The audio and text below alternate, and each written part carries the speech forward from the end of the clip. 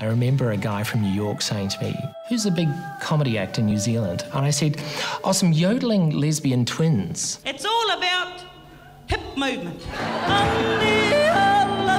When we were growing up, you know how mothers sometimes say, "Oh, where did I go wrong?" Mum was great. She said, "It's got nothing to do with me." It was a shock. Yes. She said, "Wait until your sister finds out." And I said, "You got another thing coming, Mum."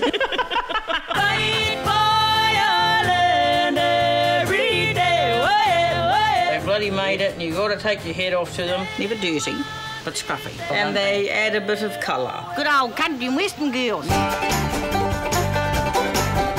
Just take a long, hard look at them, ladies and gentlemen. Those characters just sort of come out of us. Hey, that's the sort of man we're tuning out in this country.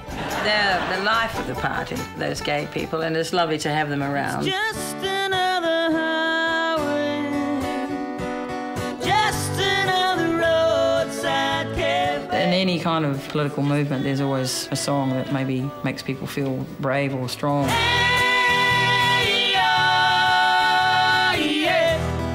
We were massively radical. You just couldn't wait to get into it. Last year, things changed once again. I never said. Jules said, I've been diagnosed with breast cancer. She was just so courageous. She was just amazing. Gets that from the Topps. I never. I thought about, you know, would we ever write a song about it? And I just think cancer's the hardest word to rhyme with anything. We're untouchable, untouchable, untouchable. Cause you can clap. We stop you where you grass and we'll take over the world. We're untouchable, untouchable, untouchable girls. We're untouchable, touchable girls. Cha cha cha.